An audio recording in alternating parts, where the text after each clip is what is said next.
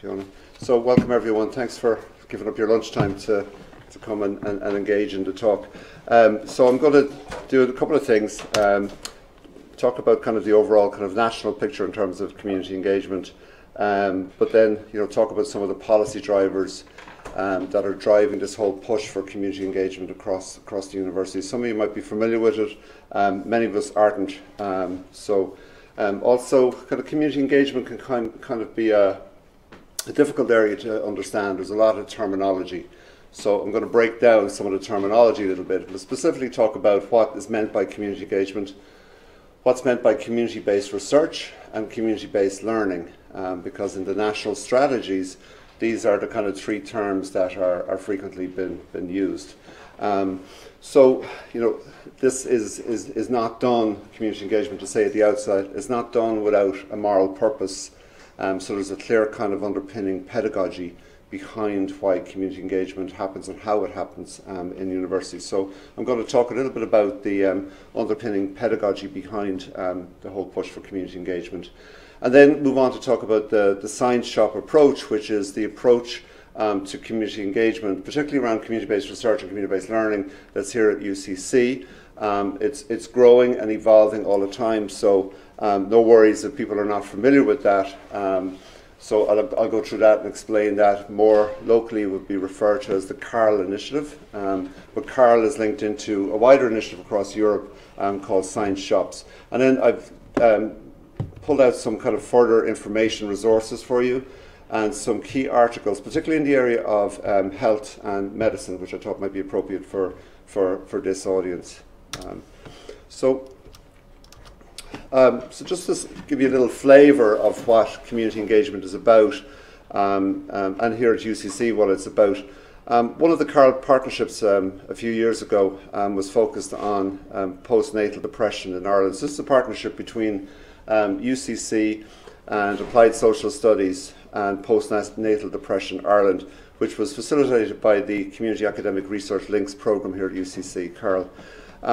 So the research accumulated a presentation to the Minister of Estate, Kathleen Lynch at the time, and one of the issues that came out of this student's research was that there was very little research around postnatal depression and its effect on men. So a lot of it was around women. So subsequently, this study highlighted the need to include men in support provision with regard to recovery from postnatal depression. And based on this recommendation, Postnatal Depression Ireland wanted to further understand, building on this student's research, the type of service that a man would engage with in terms of supporting his wife or supporting himself, where there's a wife going through postnatal depression. So a follow-on study was conducted by two Masters in Social Work students, Aidan Ryan and Caroline Salmon, and they explored the lived experiences of men whose partner had a diagnosis of postnatal depression. So the idea behind the research was to facilitate a greater understanding of how men experience postnatal depression. So in a sense, kind of the voice of men in this instance was not being heard, was not being recognised. So a further aim was to find out if men felt they had a role in the recovery and maintenance of their partner. So the story told by the student and by the participants actually was that there was a lot of demoralisation experienced, particularly because healthcare professionals didn't understand the effect of postnatal depression on men. Women are understood, but not on men. So there was a lot of anxieties and feelings, which subsequently had an effect then on the partner. The male partner then felt disenfranchised from the overall experience of postnatal depression.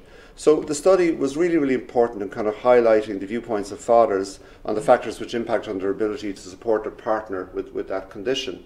So by the students exploring the lived reality, a really valuable and unique representation of the experience of men in this instance was gathered. So a second partnership was with the Eating Disorder Centre in Cork. And it's the only dedicated support centre in Cork for people with eating disorders. So they recognise the really important role that GPs play in the prevention and early intervention regarding eating disorders. But they didn't understand the level of knowledge that GPs have about eating disorders, and they needed more detail in regard to their training and their education on the illness. So a Bachelor of Social Science student, as a final year project, Hazel McDermott, she undertook a pilot study to establish the knowledge of eating disorders among GPs in Cork City and County. So the research found that GPs were comfortable with their level of knowledge about eating disorders, but many had not received much continuing education with regard to this. So they were really willing and interested in taking part in further education, but it hasn't been provided.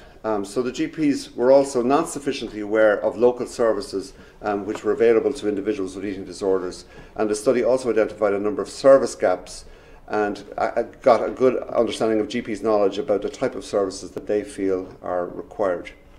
So these are examples of community-based research here at UCC, but they're linked into kind of a wider international and national effort around universities engaging more with communities and, you know, reshaping how students teach and learn around community-based learning and community-based research. So internationally, community engagement partnerships for teaching, learning and research, they're proving to be a really powerful response to current local global challenges in higher education. So there's no doubt that kind of higher education, you know, especially in the UK, is a very good example of how the kind of whole economic model has crept in there. Less so in Ireland, but increasingly, you know, in these neoliberal times, the kind of mission of universities are being challenged, and particularly that kind of traditional kind of social justice and kind of thorny knowledge and questioning knowledges that universities advanced are somewhat under threat.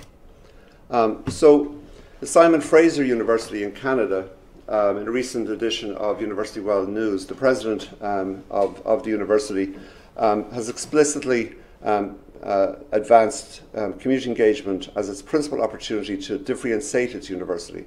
So this is an example of a university actually embracing community engagement as a way of defining its mission and its institutional purpose. So the vision in their strategy is to be a leading engaged university defined by its dynamic integration of innovative education, cutting-edge research and far-reaching community engagement. So programmatically, this means that Simon Fraser University will be British Columbia's public square for enlightenment and dialogue on key public issues, and to be known as the institution to which the community looks for education, discussion and solutions. So very similar to the two examples that we just talked about.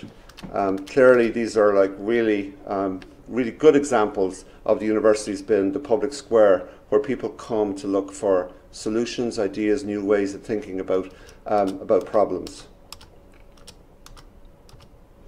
Okay, nationally in Ireland, community engagement has been advanced by the Irish Universities Association, and an offshoot of that called Campus Engage, which is sponsored by the Irish Universities Association. And Campus Engage has developed a national charter around community engagement, which all of the major universities in the country have signed. So they've signed on and committed to advancing community engagement as a key part of their mission. So you'll see our former president signing that a couple of years ago. So UCC is one of the first signatories of the charter. So you know, while that's all very well and good, the question is, how do we actually embed this and advance that then within universities? And in UCC last year in 2016, a staff survey was commissioned to kind of ascertain staff feelings about community engagement, and particularly around the barriers that they felt were there to, you know, that are preventing the kind of advancement of community engagement within the university. So the survey cut across academics, administrative staff, research and technical roles. CAC staff comprised 23% of the respondents, business and law 14%, college of medicine 25%, and SEFs about 26%. So we got a representative sample from across the university as best we could. So some of the key barriers that people highlighted were time. Insufficient time was identified by 58% of the staff as a barrier. Lack of recognition. So one of the things about time, just to go back, is that often engaging in community-based work is extremely laborious and time-consuming work. So it involves kind of a different way of doing research, a different way of teaching and learning, and being quite labour-intensive. So this is why the issue of time is quite prominent there. Recognition. So in current kind of recognition for promotion, community engagement isn't explicitly recognised. So obviously it's taken into account, but it's not an explicit part of how folks are evaluated for promotion. So this is something staff thought would really need to be addressed and will be a kind of a key kind of enabler of greater community engagement work happening. Staff felt there was a need to communicate information on community engagement more prominently, and that there was a central administrative role there for highlighting the existing good work that's been done by staff across the university. And as you all know, UCC is an extremely engaged university. There's a lot of amazing work happening. Some of the challenges, and rightly identified in the staff survey, is that it needs to be cohered more and communicated more. So really a lot of the work that needs to be done is a public relations exercise, which is one thing about communicating to external partners, but also kind of inspiring people within the university that their work has been recognised, and this is a key kind of motivator. So there was also a clear sense that UCC needs to firmly establish community engagement as a valued activity integral to the mission of the institution. So where things like entrepreneurship and innovation and economic partnerships clearly within some of the strategies are very well highlighted, correspondingly community engagement, citizenship, democracy, these kind of ideals need to be also prominent within our various strategies. So staff suggested that there's the kind of fragmented nature of community engagement at the institutional level needs more central coordination and strategic support. But that also coincided with a minority of staff who also argued, and quite rightly in some ways, that community engagement is also grassroots initiative. So too much bureaucracy might kill it, so you kind of have to have a balance between the two. So top down and bottom up. But surprisingly, 28% of academics reported as having engaged in community-based research. So only 28%. And 68% of academics reported that they'd never been involved in a community-based learning initiative. Okay, so clearly there's a lot of room to grow, but quite dedicated folks involved in community-based research. So the UCC response currently, so led by the university's Civic and Community Engagement Committee, which up to now has been known as USREP, and don't ask me what that means, but it's something about social responsibility in there, but it's now the name has been changed to the more friendly University Civic and Community Engagement Committee. So that's going to be the key body that's going to drive community and civic engagement across the university, as representation from across 4 colleges and the different divisions within the university. It's taken the lead in leading the university through a self-assessment process, which was supported by the Carnegie Foundation from the US. And some of you might have been at a talk recently with Elaine Ward from Carnegie, who came over to talk about the results of the self-assessment. And the self-assessment is it's a mapping exercise. It maps the kind of strengths and deficits within the university with a view to a strategy for community and civic engagement been developed. So currently, at the moment, there are a number of key strategies been developed. There's the overall UCC strategy 2017 to 2022, but corollaries of that are the academic strategies. So for the first time in the university's history, Carolyn Fennell is leading the writing of an academic strategy, and there's also a research and innovation strategy, which traditionally has been there. So these are 2 key strategy documents in which community and civic engagement can be embedded within, and then feeding up then into the wider UCC strategy 2017 to 2022. And there's a lot of work underway to kind of make sure that those are happening. So without it being kind of mentioned in the strategic documents, it's fairly unlikely that some of those barriers identified by the staff are going to be addressed at the ground level. So one of the key things that Ronan O'Doul is leading is the development with the University Civic and Community Engagement Committee, is the development for the first time of a civic and community engagement strategy.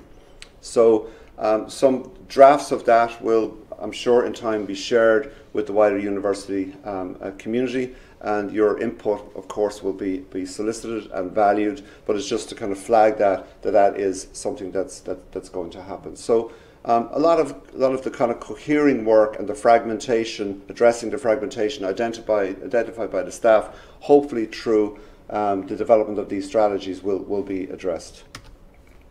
Okay, so ultimately though, kind of success in terms of these strategies, as Barbara Holland, who's one of the kind of key writers in the whole area of university community engagement, has said, it depends on the strength of alignment between institutional goals and the focus of community engaged action. So, so some of the institutional drivers for community engagement that we might think about are, they range from the very personal to the more kind of strategic. So ultimately, the success of this really depends on the beliefs of the people involved and how they value it and how much they value it. So it is quite personal. I like to think of it in terms of kind of, my job is I'm in a role, but I'm also part citizen. So I don't take my citizen hat off when I come to work. I very much wear it.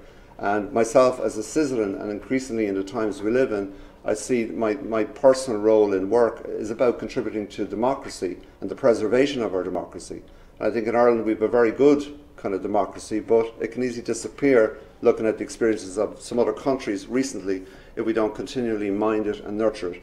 And independent of our roles outside of the university, when we come into work, we also must, bring in our citizen hat with us. So it's very much about your beliefs, values, your experiences in life that will attract you to this kind of work and want to help drive it forward. And that relates then into kind of the wider kind of civic mission of the work. So it is about democracy and citizenship. It's also about social justice and addressing community disadvantage. These can be very, very important kind of drivers at the personal and societal level. But beyond that then, it's about higher education itself and its mission and its accountability to society, in that it's promoting a lot of different societal interests. Yes, the economic, but also social justice and addressing equality issues, addressing environmental sustainability, addressing public health and wellness, which are key societal challenges. So the mission of higher education is very much intertwined with this whole area of community engagement. And down into student learning, beyond the civic, the personal that the students gain from this, it's also a form of applied learning, and it also really helps students with employability skills. We want to think about it in those kind of more instrumental ways. So these are kind of some of the more important institutional drivers for it. Educational outcomes in terms of students in the area of kind of medicine and public health. I was looking at the what medical graduates and public health graduates are expected to be able to do, and this is coming from the Medical Council and the 8 domains of good professional practice as divided by the Medical Council in Ireland, which frames, some of the work with students in the university, in the College of Medicine and Health.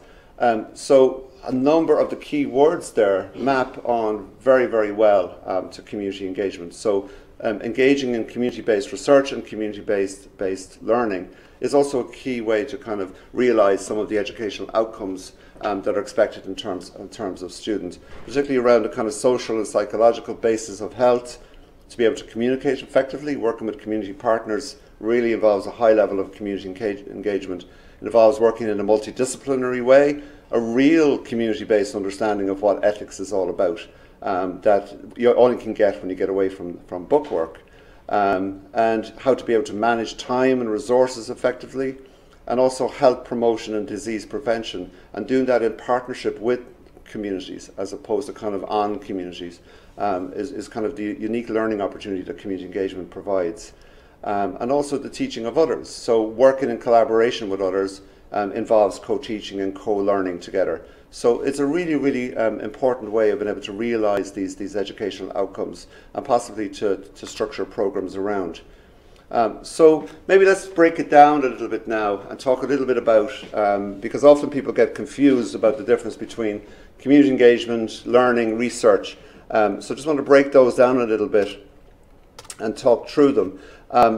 So, some of these resources that explain civic and community engagement are available on the Campus Engage website, and they've developed a number of great reports on there and a number of brochures that break these down and explain them, and I've provided those in the PowerPoint at the end, which will be hopefully forwarded to everyone. So community engagement is a mutually beneficial knowledge-based collaboration between higher education institution, its staff and students, and the wider community through a range of activities. So such initiatives, they commonly reflect the norms and values of reciprocity, I can't say today, and diversity, and are often explicitly linked to social inclusion. So what's meant there, it's about a reciprocal relationship between the university and the community, not the university going out to act upon communities, but to work in collaboration with them. So it's a way of doing higher education. It's not ancillary to it. So this is one of the key things in that example of Simon Fraser University, where the president talked about restructuring the entire university around community engagement. This is a way of doing all of the activities of higher education across teaching, research and service. In teaching, it's community engaged learning, research, community engaged research, and service, public engagement. So community engaged research is a collaborative approach to research that equitably involves all partners in the research process and recognises the strengths that each partner can bring. It's undertaken by students with and for community partners. It's embedded in the curriculum and involves academic credit.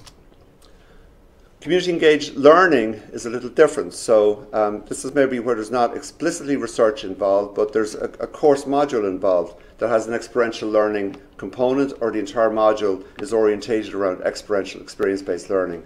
It's embedded in the curriculum, it's for credit. Global local citizenship is a core value. It's focused on the not-for-profit or voluntary sector and integrates theory and practice.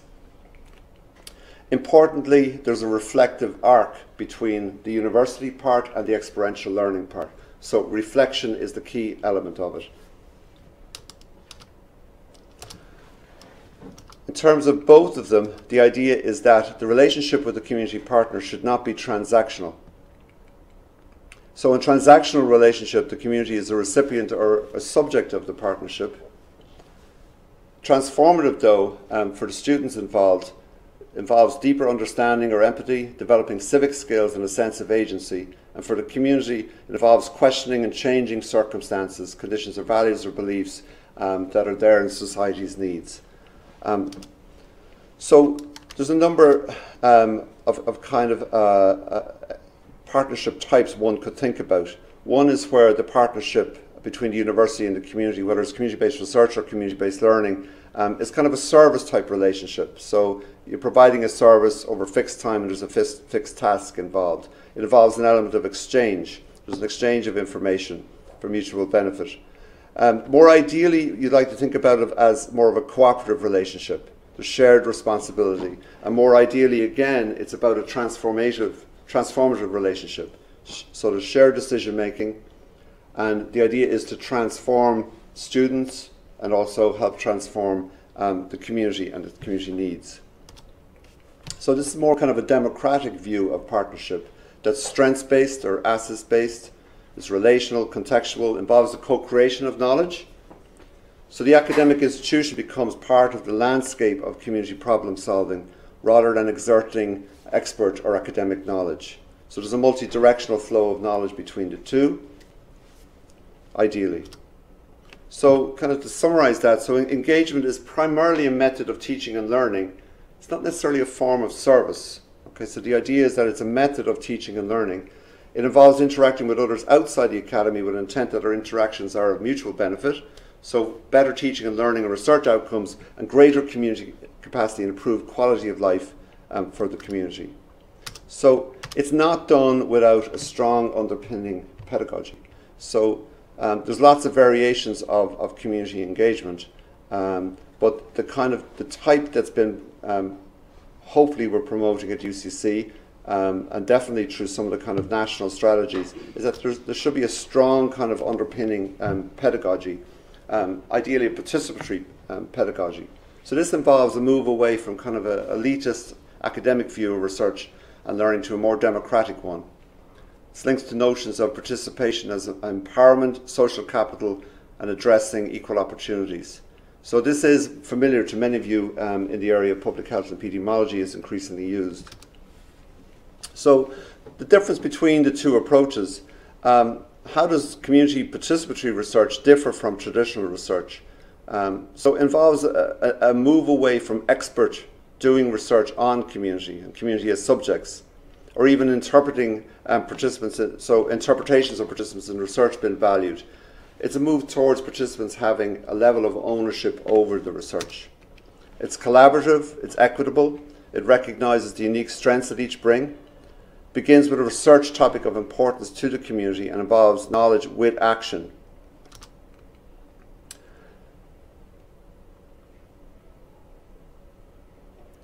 So one of the important things is it recognises that community organisations are experts on their community culture and on their own health needs.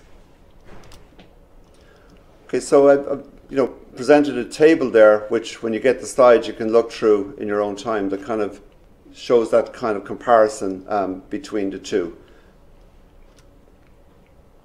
So one of the important things about people, that you learn when you engage in community-based search and community-based learning is that it's really important for communities to identify the problems and also to help develop the solutions. So the kind of shared decision-making power is really at the heart of it, and that the shared dissemination of data, but ultimately with a goal towards building community capacity. So that is the idea behind participatory research, in that there's a dual focus. Yes, the research is important in understanding and developing understanding, but it's also about building capacity. So in the examples we showed earlier around postnatal depression and eating disorders, the idea there is that those community organisations that were involved, yes, there was a greater understanding evolved of the issues that they were concerned about, but also their capacity to address those issues was enhanced. So the idea is also kind of the reduction of dependence. So participatory research is an important means of building people's capacity and reducing their dependence on outside professionals and experts. So kind of dependence is a subtle process which makes people feel disempowered, but participatory research seeks to de-elitize it, demystify research, thereby making it an intellectual tool which people can use for life improvement. So, when you engage in it, what happens is that the participants and the folks that you're working with ideally become co-researchers, and their knowledge and their input, their insights becomes a really, really valued part of the research. And it's also about that kind of transfer of skills from the researcher to the participants, in that they learn the kind of research process so that when they can repeat it themselves, maybe in a different way, but it enhances capacity. Okay, so we said earlier that time is a crucial thing in terms of doing community-based research. So building strong community partnerships takes time, attention, and reflection. And it really takes a level of infrastructural support within a university to kind of help make it happen. So some of the very basic things that can happen when you have a whole university engaged in community-based research, people are out making and forging all sorts of research partnerships. So communities over time can end up in kind of research to death in some ways. And also there's a lot of competition over the same partners. So it takes a level of cohering, and it takes a level of infrastructure support. Also, kind of on the education side, community-based research is not easy. It takes a long time for people to kind of understand it and develop expertise in it. And the university needs to be able to provide that kind of infrastructural support. So, fortunately, at UCC, there is a Science Shop program, which is otherwise known as the Carl program. But maybe let's talk about it in terms of a science shop first. So science shops are one way, and these are across a lot of universities in Europe. Actually, there's a worldwide network of science shops. So it began in the Netherlands, and almost every university in the Netherlands has a science shop. But Australia, Canada, in Ireland it began here at UCC in around 2007, and in UCD, also Queen's University in Belfast as well. So science shops promote participatory research based in the university, and they provide independent participatory research support in response to requests made by community and voluntary groups. And the Living Knowledge website is a great place to go and get more information about science shops and what they're all about. So Carl is UCC's version of the science shop. Carl has been around since 2007, but some of that was planning. It began in earnest around 2010, and there's been a very, very slow kind of but gradual and strong development of the programme. 50 research projects to date with 39 community voluntary organisations, a range of different disciplines here at UCC, and a range of different community partners across the Cork and Munster region. It's directed by a faculty steering committee here at UCC, staff of one full-time research support officer and 2 part-time research coordinators. And as I said, we followed the Science Shop model. So the aim of the Carl Science Shop is to enable the university to make a contribution to the local community through research and learning via students and staff, provide community and voluntary groups with a friendly point of access to the knowledge and expertise within the university, and give students practical experience in an area where they may seek work, potentially enhancing their employment prospects. So behind it is a very strong commitment to scientific research, qualitative and quantitative. The results are made public, and the results have to be relevant to a wider group of people than just a group requesting the research. It has to be the community partner should be able to use the results. The questions that are being investigated should not be for commercial purposes, and we only engage with partners who cannot otherwise afford research, mostly community and voluntary groups and CSOs.